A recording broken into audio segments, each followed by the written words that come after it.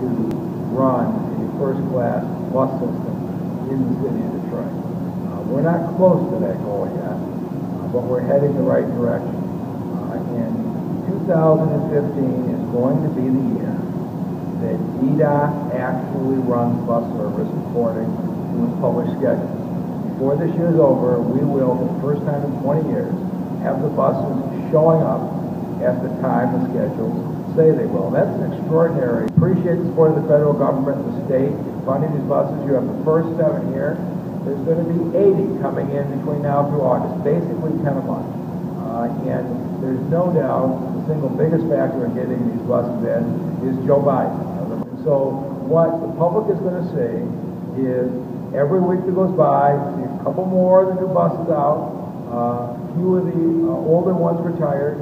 We're going to come closer and closer to schedule, and by the middle of this year, I think we're going to be on schedule.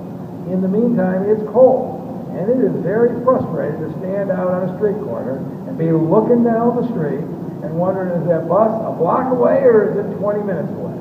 And so now we have this new DDOT bus app. It's so easy, even I can use it. So you have